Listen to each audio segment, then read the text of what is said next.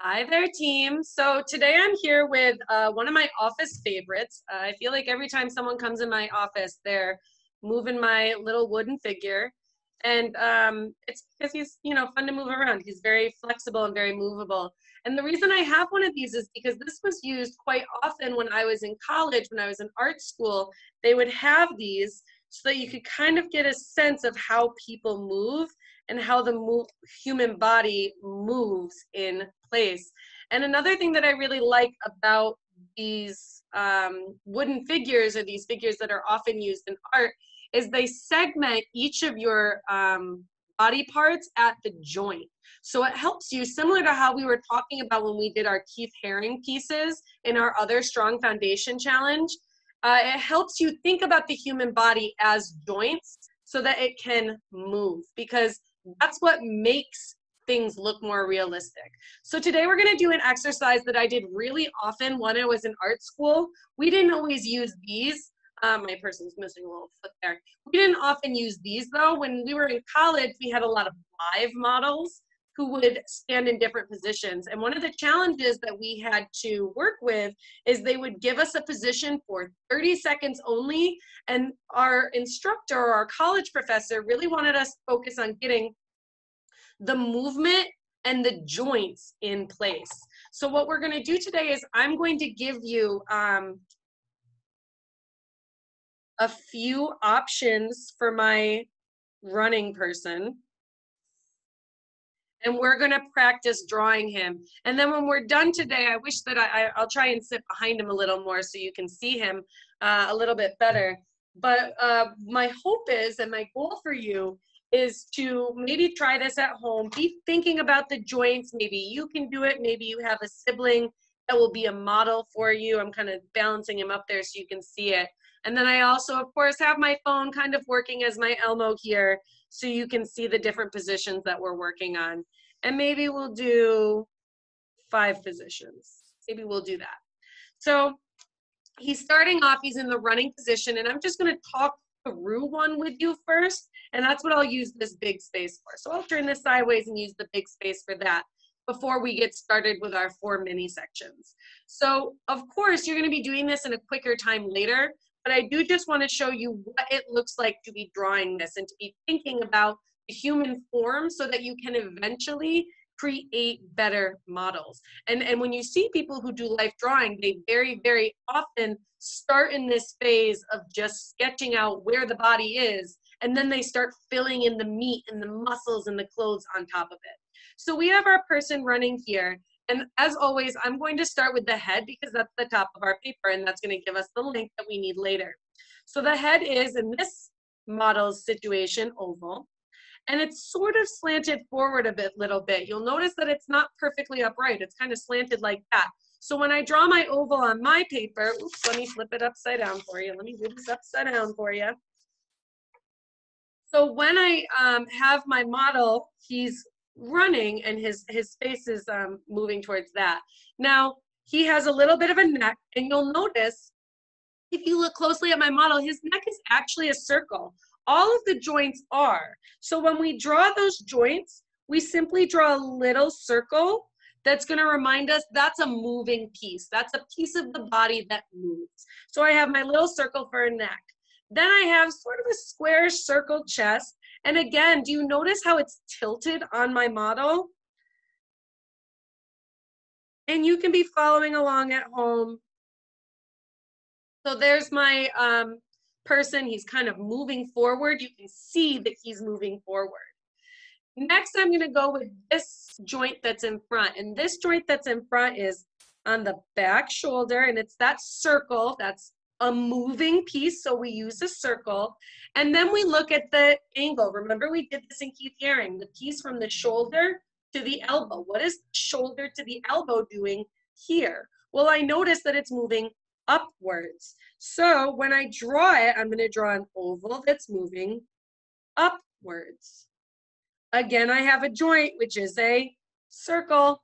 My elbow is a circle. And then I look at my forearm. That's from my elbow to my wrist. Look here. It's facing down. So I draw an oval facing down. I draw a circle, that's my wrist, that's a bendy point. And let's see, his hand's kind of facing down too, like that. So I have my head, my chest area, my kind of a collarbone, and one arm.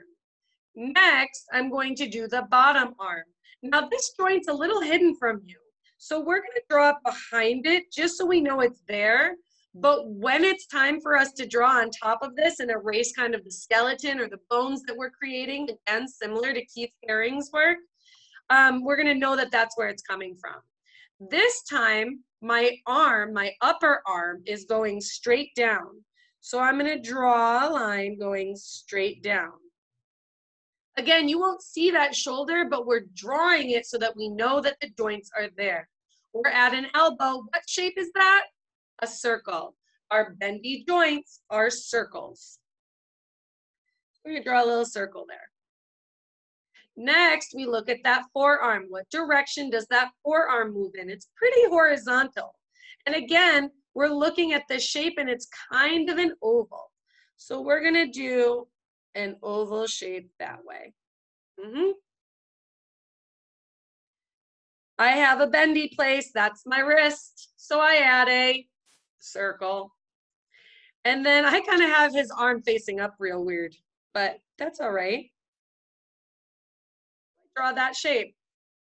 Look at him. Now we have our head, our neck, and our whole upper body. Now notice again, I'm going to move him closer, that right here, there's another circle. And that's because right there at our waist is another bendy point. Now, no, when you look at people walking down the street, they don't have a weird circle here where their belly is. But we do draw that circle in because it helps us differentiate between the upper body and the lower body. Because sometimes our upper body, especially in this situation, is moving in a different direction than our lower body. Now I drew my upper body as kind of like a long triangle, but if you notice, my lower body is more of a square. So I'm going to draw my lower body, and this lower body seems very up and down. It's very stagnant. So I'm going to draw a little square there. That shows that he's moving. That shows that his upper body is moving in a different direction than his lower body. Now I'm at my legs, finally. At my hips, my legs are moving, so I have a circle. I'm going to start, calm down, little guy. He's trying to run away from me. So I'm going to start with my front leg there, and I'm going to draw a little circle. And from there, we notice his leg. And again, it's at a diagonal, and it's going out forward. We have a long oval here. Look at how much longer this is than our arms. So we're going to draw that oval longer. I'm at the knee. The knee is a bendy place on our body. So we're going to draw a circle. Then I notice that my shin, that's this area from the knee to the ankle, is going straight up and down. So I'm going to draw another oval straight up and down. And then I have a little foot. This guy has only one foot. He's missing a foot. Poor guy. He was just moved around too many times. So again, that's an oval and a circle. We have an ankle and a foot. All right.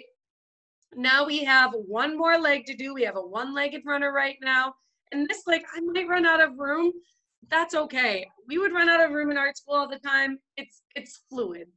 Let your art flow, but we do want to get that in. So again, we're at that hip, and we're going to have that circle piece in there.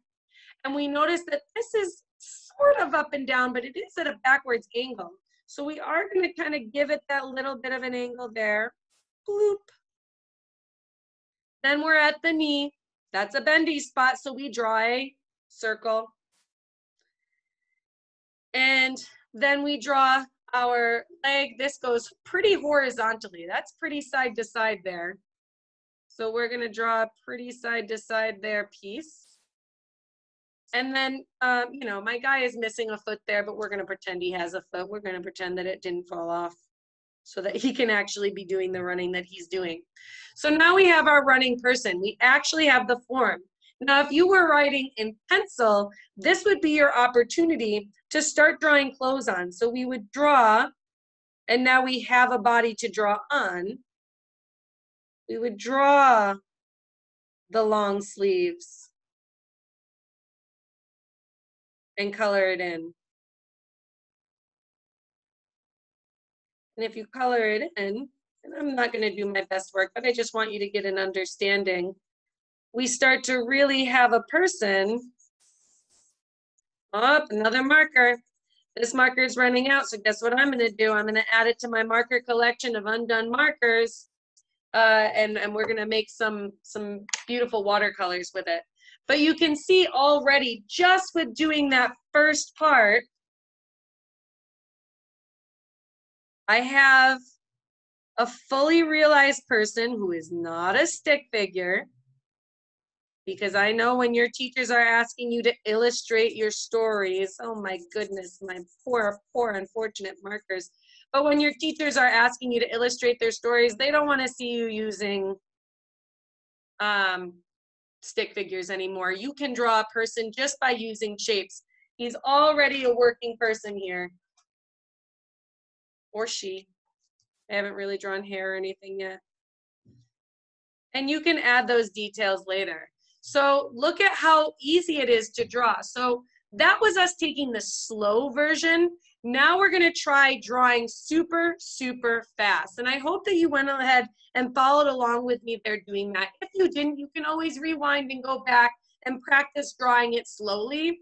We're gonna practice also drawing it quickly, because like I said, in art school, you want it to be second nature. It's sort of like the way you do your fluency in math or in reading. When you see sight words and you just need to know them quickly, the point in doing these type of exercises and doing them in 30-second time increments is to encourage you and strengthen your skills at drawing these pieces quickly and identifying movement quickly, so that when it does come time for you to draw a real person, you have the skills to do it quickly. So I'm going to move his position. Let's see, maybe this time he's, maybe this time he's falling. Kind of looks like he's jumping now, doesn't he? Let's move this up. So now my person is falling a little bit. I wish I had something a little bit taller to put this on. Let's see if I can come up with something quickly. I don't know.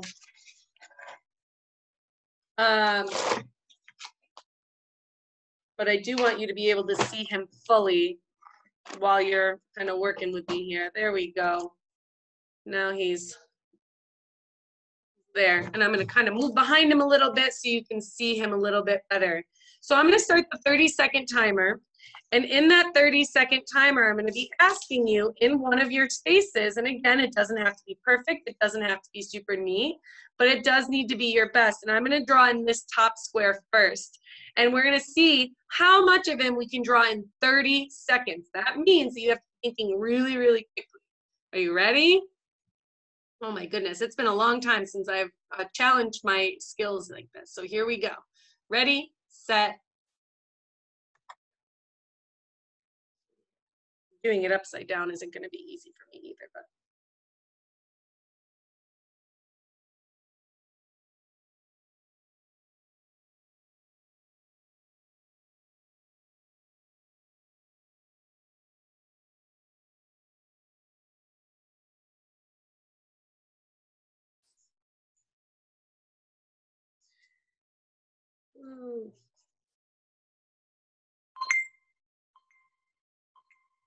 There's that timer. So you can see that it's certainly not as neat as when we took our time the first time, but I kind of have him and he's falling in the air. I'm showing that he's falling just by his body. Now, some of my angles are not perfect.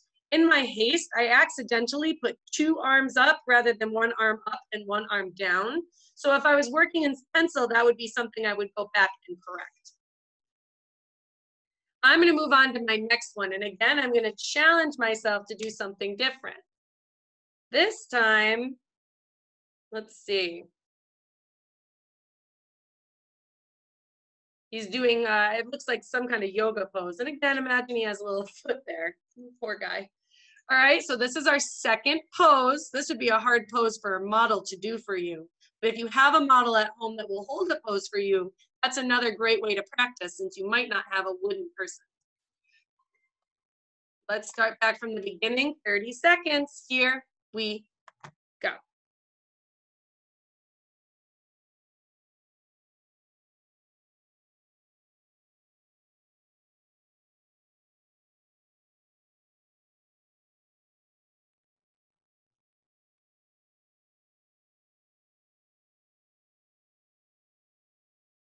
Oh, I kind of ran out of room there. That's okay. You do your best.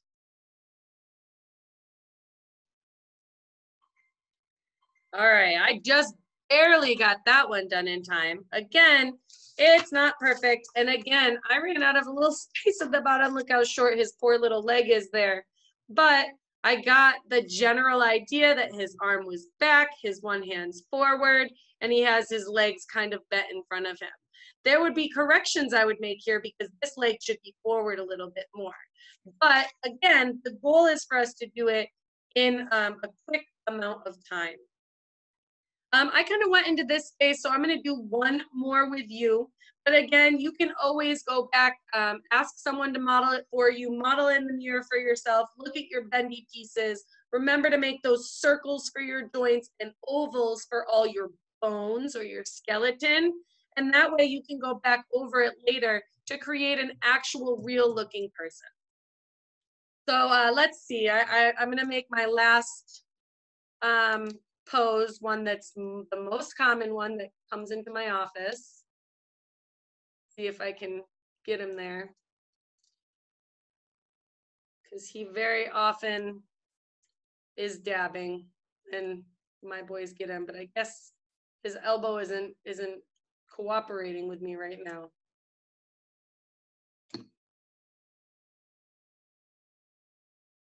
There we go. There we go. All right, so now my guy is kind of dabbing here.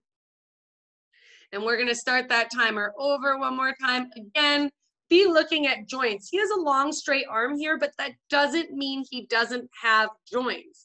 I know that it's easy when we're working with a really short time frame to kind of skip that step and do a one big long one, but we really wanna show all those movement pieces. It is important to our practice and it is gonna help us as we continue working on the human form. Ready, go. All right. I'm probably gonna go a little tall here. Last time I ran out of legs for my room for my legs for my room. What am I talking about, Ms. Schmidt?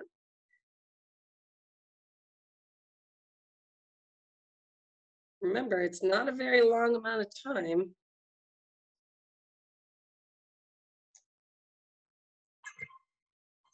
Woo! All right. There's mine. I have all my joints in there. I didn't get the chance to make his hands, but I do have all my joints in there of him standing up straight and tall, his crooked hand in order to have the dab pose, and his one that's going outward. So gentlemen, again, this is something you can practice at home. It's something that's really going to support your ability to draw people later in life.